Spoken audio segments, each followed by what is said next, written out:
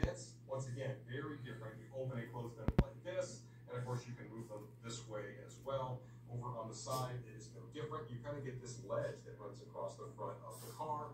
Your push button start right down here. Dual climate control standard on this, which you can see right across here.